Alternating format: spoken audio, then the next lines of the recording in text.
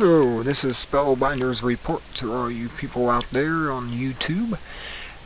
I wanted to show you this to give you an idea of what Elenin should be looking like right now. In any picture that you see of it, it should have a short roll tail like this one. This is a sungrazer comet off their NASA's sungrazing website. It's that far away because that disk right down here is the sun,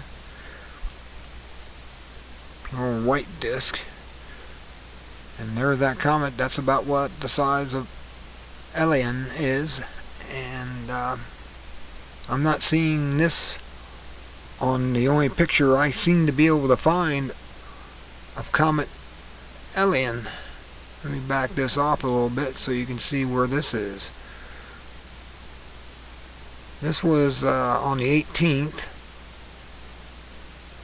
of August, and as you can see, it says here the sun's straight that way, the comet's right there. I see no tail coming straight this way, which would be solar winds pushing it away. Now I can zoom into this pretty good, and do you see a tail or anything on there?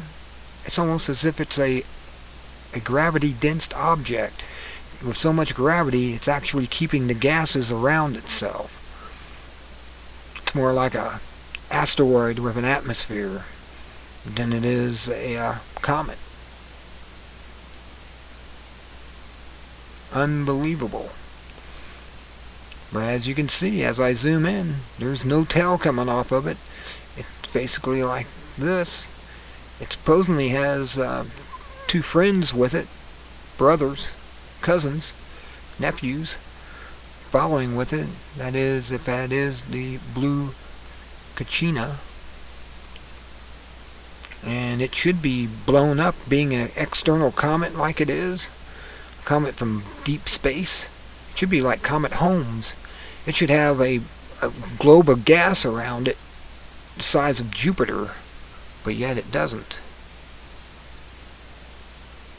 So you can see here on this date, it should have something huge around it right now, and it doesn't have it at all.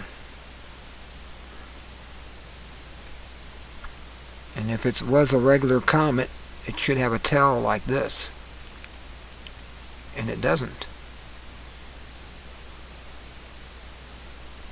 So what is it? What exactly does NASA know that they're not telling us about this? Why is everybody running to the bunkers in Denver? That's the latest story going out, that everybody's disappearing from Wall Street suddenly, taking their money and running, and all their asset paperwork. I guess they're going to claim all the land of the planet once whatever happens. I don't know. But that's all I got to say about this. It's just strange. The 26th is coming up. Today's the 24th. There'll be a new moon on the 27th, I believe. And that will be between us and the sun, and the moon will.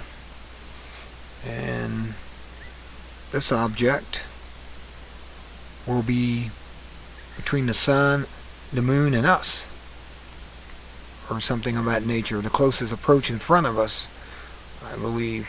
So let's see what happens coming up here in the next Monday or Tuesday of next week. Today is Saturday.